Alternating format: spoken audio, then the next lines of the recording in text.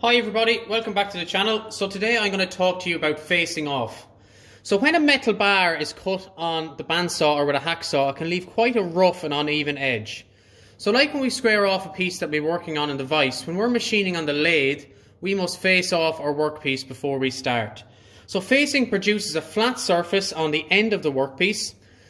So we're going to use the single point cutting tool here. This is a diamond shaped tungsten carbide cutting tool. We need to get used to the motion that the cutting tool is going to move in before we do this process, and that is done in the previous video, which I will link at the end. So for this process, it's very important that the cutting tool is centered with the very center of this metal bar. So that's a job that I will have done for you beforehand. Now what we need to do is we need to move the cutting tool at right angles across the workpiece. So it moves back and forth, and if we need to, what we do is we move the cutting tool in a little bit further. So I'm going to show you a little montage of this working now.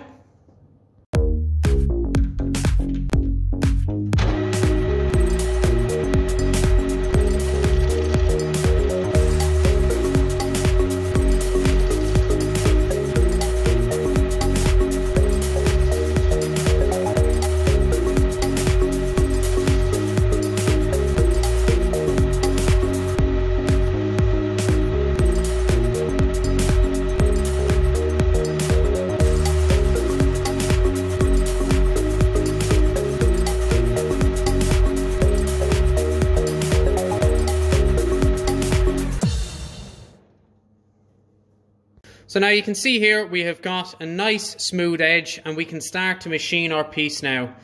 Thank you for watching, and I will see you in the next one.